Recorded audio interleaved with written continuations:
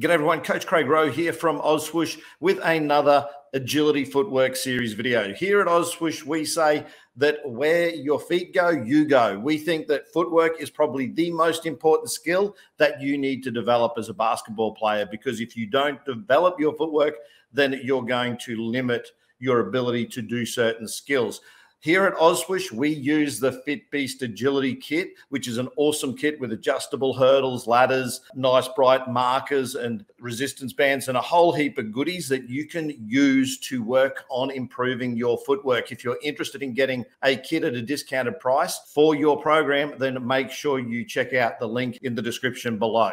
Without further ado, let's get into it. Let's have a look at some of the best footwork agility drills we do here at OzSwoosh.